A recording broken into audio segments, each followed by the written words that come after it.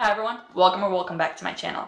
My name is Maria and today we're talking about positive discipline. Specifically what we do as the adults to prepare ourselves in order to implement respectful parenting and positive discipline. So if you're looking for specific examples of how to approach difficult situations with toddlers with positive discipline, that's not this video. If you are interested in that video, let me know and let me know specific examples you're interested in and I can definitely make a follow-up. You can either leave me comments down below or if you'd like to be anonymous, send me a DM over on Instagram or on TikTok. But I have received a lot of requests from you guys about how to handle your own big emotions as the adult in order to implement positive discipline effectively. And I haven't seen that discussed a lot.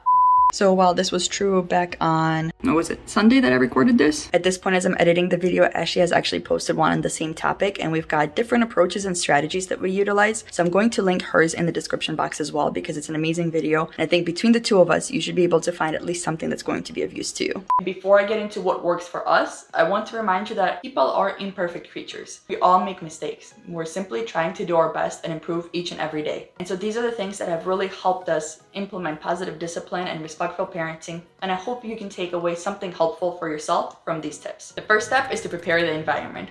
And that doesn't only mean preparing the environment that allows for your child to have maximum independence to the best of their abilities and to the best of your current living environment. That also means preparing the environment for you to be able to focus on the tasks at hand. So for me, that means Sunday night going throughout the house and finding all those random knickknacks that have made their way in odd places throughout the weekend, picking them up to make sure that come Monday morning, they're not distracting me and aggravating me by being a nuisance to my eyesight. If you've got a toddler that's developing a lot of new skills and you haven't set up something like a little weaning table for them, or a way for them to access their snacks independently, a way for them to get their clothes independently, you may start looking at ways to implement those kind of yes spaces for your toddler. I do have an entire Montessori home tour that I will link to you here. Maybe it will give you some ideas of what you can implement to allow your child to be more independent and assert their independence and have to ask you less questions and simply make those decisions on their own. If you're finding that you're constantly cleaning toys, for example, it may be time to pare down what you have out. It may be time to implement a different type of storage system, or it may be time to look into whether those activities are not actually engaging your child enough and you simply need to do a fresh rotation. I think controlling your environment is the simplest and easiest task to start with because that's a physical thing that we can definitely change time and time again. It doesn't involve quite as much work as emotional regulation. But the next tip is to prepare the adult, which will usually be yourself, the person who is watching this video, and that doesn't always mean emotionally. I mean prepare yourself for the day ahead. Let's say your child is getting a checkup tomorrow. Going to the doctor is usually a very stressful day for everyone. Do you have your keys? Do you know where your wallet is? Do you know where your insurance cards are? Prepare that ahead of time. Are you going to need snacks for your child? Are they going to need some extra water? Do you have diapers in the diaper bag? Prepare that the night before. Don't leave this until the morning of when you're already trying to get through breakfast, get them dressed, hurry them up, and then have to find that your license is nowhere to be found. It might also look like knowing that for the past week you have been very sleep deprived and you definitely need to catch up on your Z's because otherwise you'll be a much more aggravated person the next day. Another way to prepare the adult is to educate yourself more and learn more about all the different ways that you can implement positive discipline, respectful parenting, all the different activities that you could be setting up for your child. But that also looks like knowing when to step back and knowing when to recognize that you're getting caught up in the highlights and forgetting that we are all people too. We're posting the things that work, the things that are helpful, the things that are hopefully going to help you. And if you're finding that you're comparing yourself to all of the parents that are online, take a step back. The piece of advice that my mom has given to me the most throughout my pregnancy and motherhood journey, your child needs a healthy and happy adult. So it doesn't matter if you have the perfectly set up shelf, it doesn't matter if you have the perfectly cooked meal. What they need is to see your warm and smiling face. Not because you're putting on an act, but because you genuinely feel happy and content. And so if all the online content has gone past the helpful stage and is now reaching into the comparison stage, stop. Take a step back and enjoy your time with your child. My next tip is to find out what are your strengths and your weaknesses when it comes to emotional regulation, and to do so for any other adult that is assisting you with raising your child full-time at home. So for us, that means looking into my strengths and weaknesses as well as Junyoung's. He is an incredibly patient person. And I think that's not only his personality, but the fact that he went to a Buddhist school in middle school as well as the Korean army when he was older.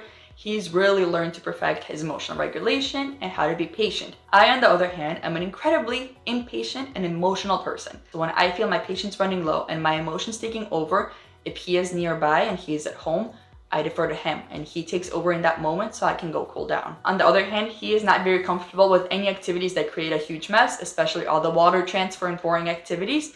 So anytime Stella is interested in those, I take over. While those may sound like really small changes, they've really allowed us to take out those extra stressors in life at a time when being a parent during a pandemic is already stressful enough. With that comes identifying what is the hardest moment throughout the day. For us, for example, it's that hour before dinner. And I think this is true for a lot of people. This is a time when we're all running out of energy, including our kids. We're all getting hangry and we're just waiting for that final moment when we can all sit down and eat in peace. We have started focusing specifically on that hour before dinner and figuring out all the different ways that we can try to minimize the stress leading up to dinner in order to head to the dinner table in a much more peaceful manner. As Stella has gotten older, she has shown that what she is interested in, for example, is helping with dinner prep. So a lot of times she's very interested in helping cut cucumbers, and cucumbers are her favorite snack. It's also not something that fills her up too much to the point where she's not interested in dinner once it comes around. So right now what is really working for us is if I am cooking on the stove and she's not ready to assist with that just yet, Junyoung will be nearby at the weaning table helping her cut some cucumbers up for our salad. And because she's physically close to me and she's physically involved with helping dinner, she's satisfied enough to not be throwing a tantrum and not to be aggravated, and we're all having a much more peaceful environment. So that is the prep work. Now what about in that moment? In that moment when you feel yourself getting stressed,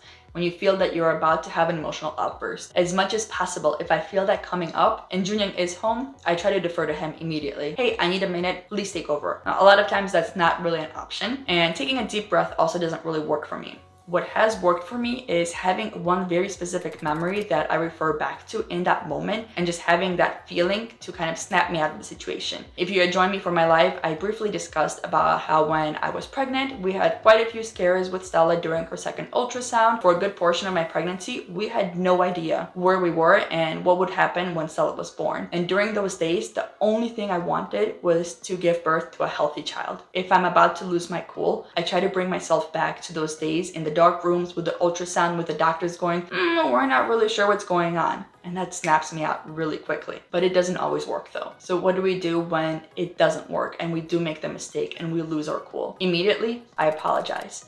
And at this age, Stella is 19 months. It's incredible how quickly they forgive and they just move on. I often actually have to run after her and give her a hug and tell her I'm sorry, I shouldn't have done that, I lost my cool, and go through that whole process with her. I also find it incredibly helpful to just stop everything else, put away my phone, I turn off the stove, I stop cleaning, I stop whatever I was doing, and Stella and I just sit down and we have some time together. I think of it as skin to skin with a newborn.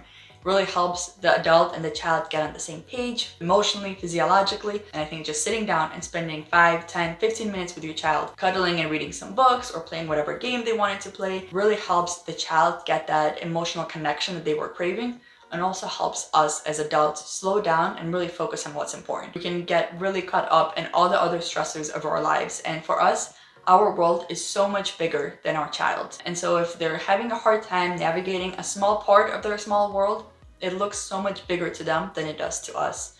So taking a moment from our incredibly busy day to be with them allows them to have that emotional connection that they crave, but also allows us to really take a moment and step away from all the other stressors of life and really connect with this other one special human in our life as well. At the end of a day, especially at the end of a really rough day, I also like to sit down and analyze what happened. What was happening with Stella or what was happening with myself that really caused us to have a rough day. We all know that toddlers will throw tantrums if they're overstimulated or they're understimulated, they didn't have enough of a nap time, they didn't spend enough time outside. But as adults, we're not really all that different. If we don't feed our bodies well, if we don't give ourselves time to move, if we don't get enough sleep, we also get overstimulated and understimulated, and we also have our own version of tantrums, which result in us losing our cool. We also need to analyze what exactly is happening to us and in our lives that is causing us to have these emotional outbursts. Doesn't mean we're always going to be able to control and eliminate everything that is causing us to lose our cool, but it really does help to take a moment to step back and figure out what exactly is causing us undue stress. What can we do to just be a calmer version of ourselves? I've also found it incredibly helpful to talk about these things. Talk about it with my husband, talk about it with my parents. I'm not always looking for advice, although sometimes I am. Sometimes it just really helps to hear the other adult in your life tell you it's okay, these things happen. Some of you may know I've worked with the kids in my mom's Montessori school, and I've also worked in a Korean school teaching English. And between working with classrooms full of elementary kids or preschoolers, being a parent to one singular child is so much more difficult and so much more emotionally taxing. Children naturally will display their worst behavior to their caregiver because they feel a lot more comfortable doing so. And so our children are naturally going to show all of their tantrums, all of their big emotions and big feelings in front of us, meaning that our job as their parents is going to definitely be a lot more difficult. Regardless of whether you're a stay-at-home parent or a working parent, we all have our difficulties. Just remember to give yourself grace. We're not perfect parents. Nobody's the perfect parent. But what we can be is the parent that is continuously trying to improve and be the best version of ourselves in that specific day for our child. If you have questions or comments or anything you'd like to add to this conversation, definitely leave it in the comments. If you want to see more videos about positive discipline and how we implement it at home, definitely let me know what kind of topics you'd like to see me cover. And until next time, I hope you stay safe.